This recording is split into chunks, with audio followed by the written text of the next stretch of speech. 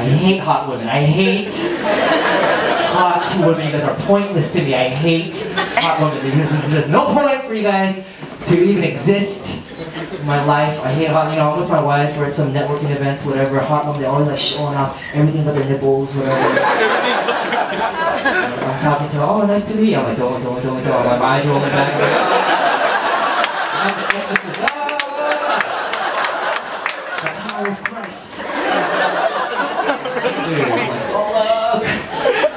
They want us to look. Ladies, you guys want us to look. You want us to look.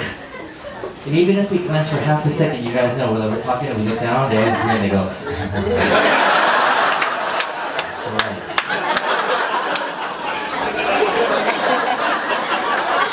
Oh, my God.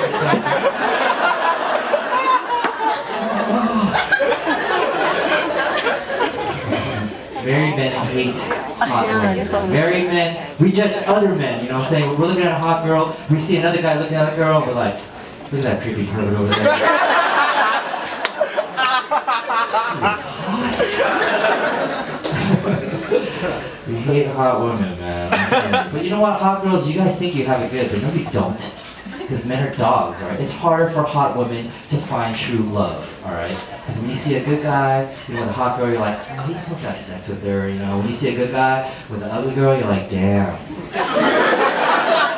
He really loves her.